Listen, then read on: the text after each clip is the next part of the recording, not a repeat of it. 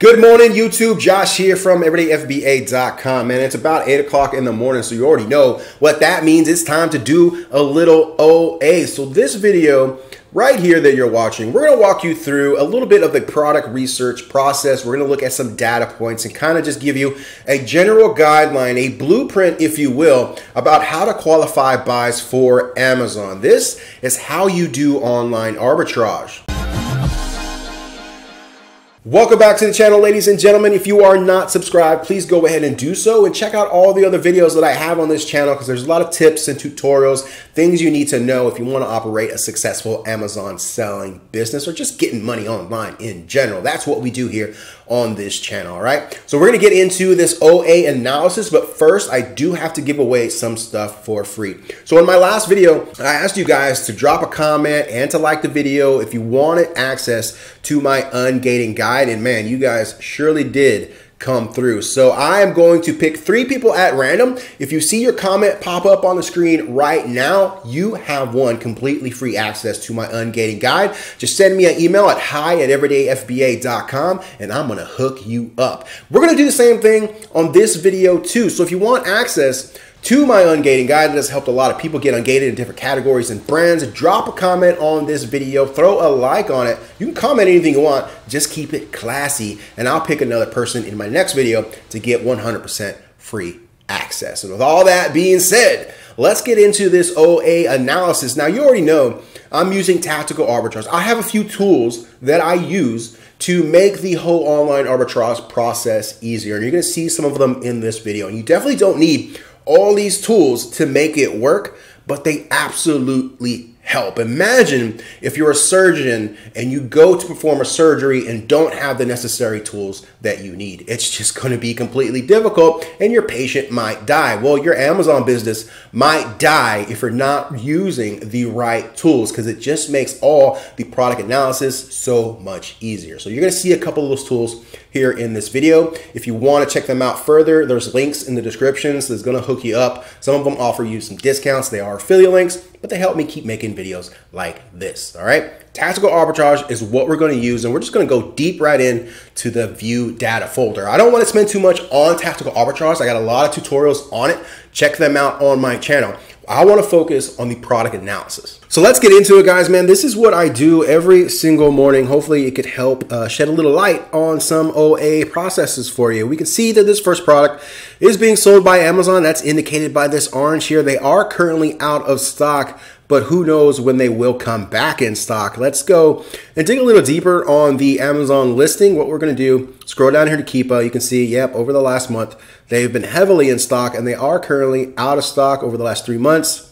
A little bit of gap here and there, but overall, they are pretty much 100%, well, not 100%, obviously. I'd say, what, 90% in stock over the course of the last 90 days or since this product has been available. So will they come back in stock, you know, tomorrow, next week, next month? I don't know, and it's not something that I want to find out. So this is one of those risks, right? You can, in fact, you know, get this product and sell it right now because Amazon out of stock. I would definitely go with the fulfilled by merchant instead of the FBA, because chances are by the time that product actually gets into the FBA warehouse, especially around this time of year, Amazon's going to be back in stock and you're going to be sitting on that product for a long, long time. So again, not something I'm wanting to touch. Let's move on and see if we can't find anything else interesting. We got some Bobos, Obites.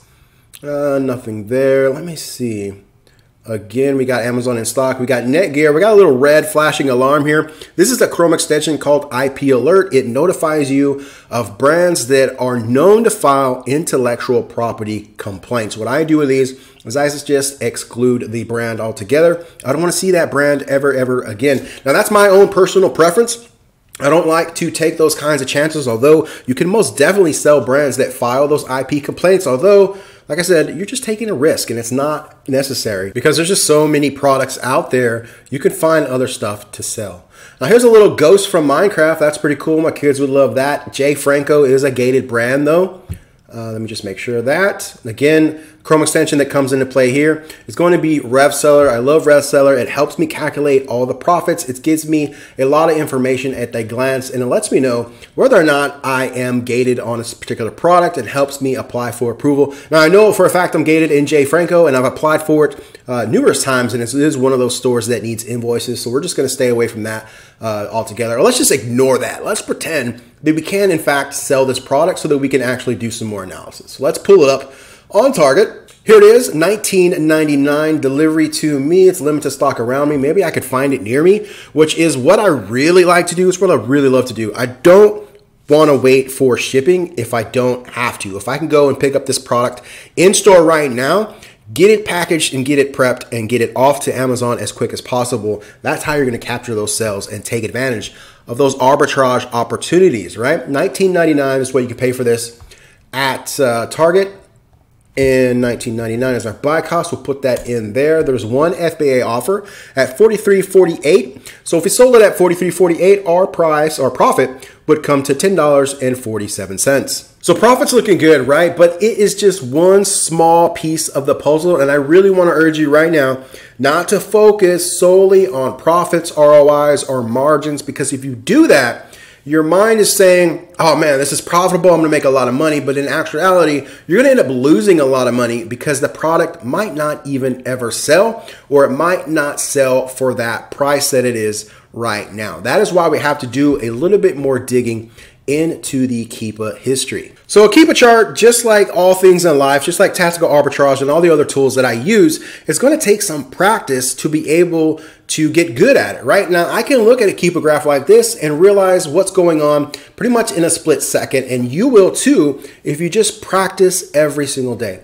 What I can see with this Keepa graph right here is that the current pricing is overinflated. Usually this product, you can see right here in this line, is selling for $19.99. That's who's getting the buy box. Even the third-party offers, again, $19.99, $19.99 you see right there for a pretty good stretch of a couple of weeks here. Only recently has it popped up a lot higher. So whenever I see something like this, it's usually an indicator that the brand itself is selling on it. And we can check that just by kind of clicking on the buy box or on the third-party FBA offers and see who's coming up. Kids Store Direct, that's not J. Franco, so it is Kids Store Direct, but they are selling at $19.99, so they must be a big store retailer and probably somebody you don't want to compete with. But more than that, what you can see on this graph is what happens when pricing is high. So you have the indicator of pricing high here, and then you have it over here as well. Someone tried to price high on this side. Now, if we look at this a little bit closer, this green line is what indicates a sell. So even though it's priced really high,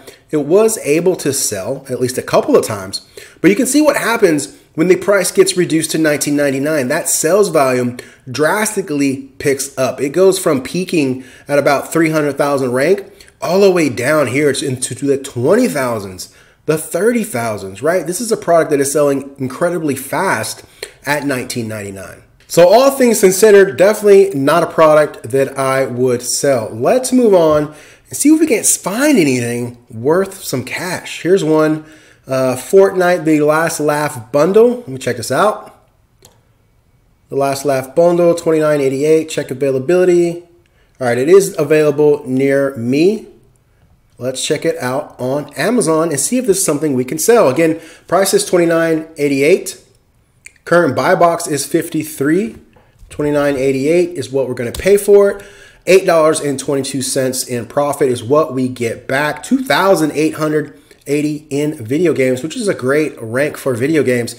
Up here, Jungle Scout. All right, now Jungle Scout is one of those tools I've been playing around with, and I'm starting to like it a lot. It's not primarily for online arbitrage or retail arbitrage, but I like this right here. This monthly sales, you know, quick and easy at a glance, broke it down for me. This says that this product sells 171 times each and every month. I like that, and I'd love to get me a little piece of that pie. So we already kind of did a little overview about Keepa and what you can see, and you can see the buy box pricing and the FBA pricing is really consistent, man. At least over the past month, they're hovering right on point with each other. There's no volatility, right? You're not seeing a large increase or decrease in pricing. It's really just very much consistent. Here's a 3-month view, and you can see the pricing was lower, around $39.99 was the buy box.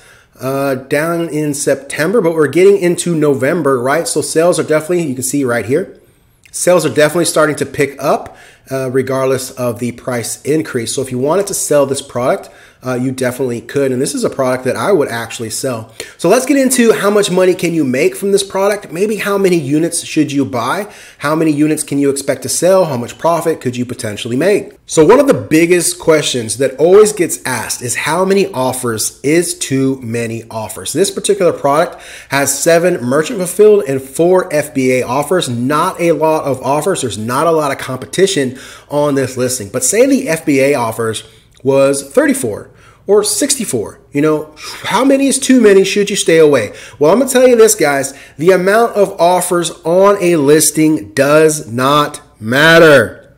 It does not matter.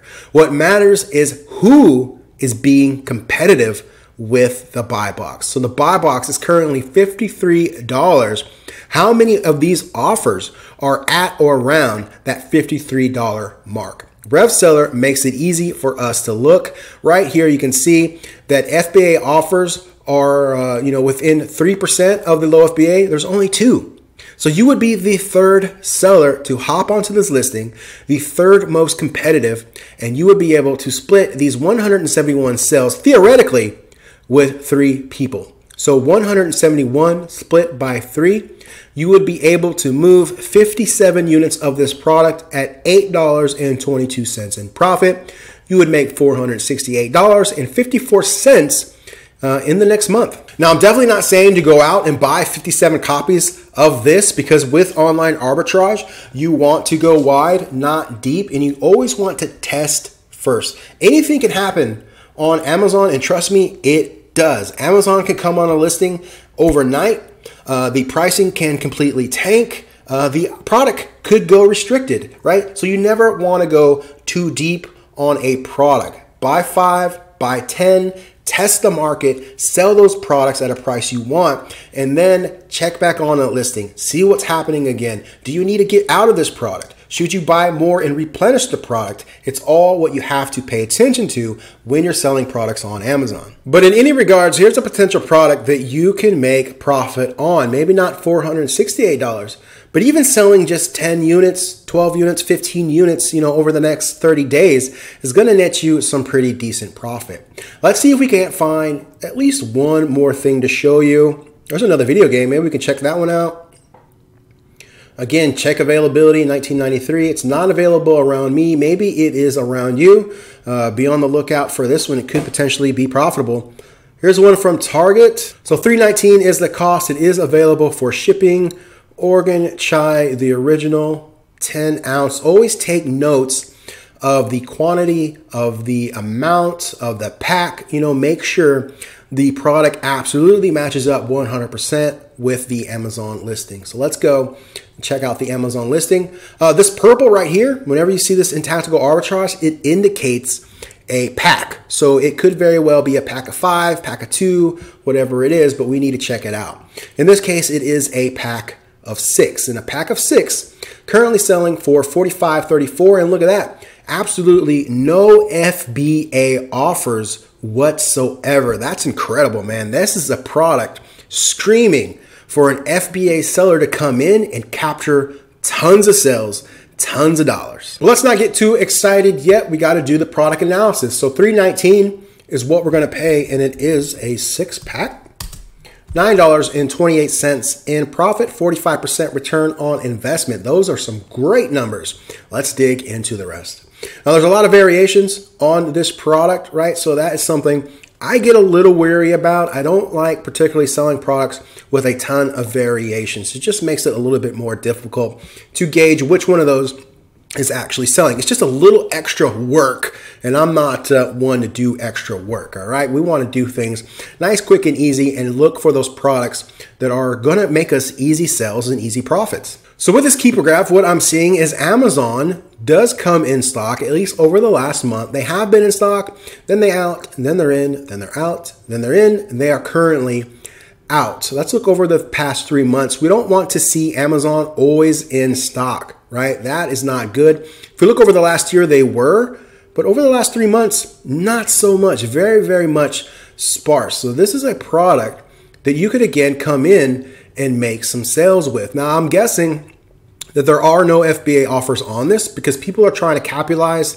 on the arbitrage opportunity. Right now, Amazon's not in stock. Somebody has to fulfill the market. So the merchant fulfillers are here and they're stepping up and they're making sales. No one's sending this into FBA because again, they fear that once they get it into FBA, Amazon's just going to come back in stock, tank the price, and you're going to be sitting on this product for a little while waiting for them to go back out of stock. But, you know, looking at the last 3 months, I would be comfortable sending this into FBA. Again, you want to test buy and buy 5, buy 10, make those packs and see if you can't capture those sales. I can't stress that enough, guys. The products that I try to sell on Amazon, they're not meant to last forever. I am looking for arbitrage opportunities, opportunities that are here and present now that I can capitalize on quickly and make those profits and get out of that product before Amazon comes back in stock, before they price tanks, before an increase in FBA competition. That is what I do on Amazon. So we got Jungle Scout saying this sells 1,000 times a month. Imagine how much profit you can get as the only FBA seller on this product. At $9.28 in profit, say you sell 10, you know, that's an easy $100 next month. All right, my friends, that's kind of the thought process, right? The critical thinking, the data points that I look at, the tools that I use to qualify products for online arbitrage. I am confident that if you do the same thing, use these tools, look at all the data points and make the best educated decision that you can go out and make yourself an extra 1,000 in profit, 2,000 in profit, 3,000 in profit every single month on Amazon. I know people that just get started and within a 2 to 3 month period, they're already doing $10,000, $15,000 a month in sales. Now that is sales, right? But if you're running 20 to 25% margins, you're going to be making a full-time living by selling products on Amazon. Don't forget, guys, that I'm giving away free access to my ungating guide. So if you are a brand new seller, if you're new to online arbitrage, if you're new to Amazon and you find yourself gated in a bunch of categories and brands, be sure to comment on this video and throw a like on it because I'm going to pick someone else and give away a free copy of my ungating guide so that you can get ungated and find more profits. So don't forget to comment down below. I'll catch you guys on that next one. Peace. If you are a brand new Amazon FBA seller or you want to learn how to start selling on Amazon FBA, you want to get into selling used media, books, CDs, DVDs, you want to start doing some retail arbitrage, some online arbitrage. If you want to learn more about all this awesome stuff and how you can make money on Amazon and make money online in general, look in the description. There's going to be a ton of links to help you get started. There's going to be some free resources, some free trainings, and also some other paid stuff, some good softwares, some good tools, everything that I use to run my Amazon FBA business. If you are a new seller, you want to know where to start, look in the description, check out those links.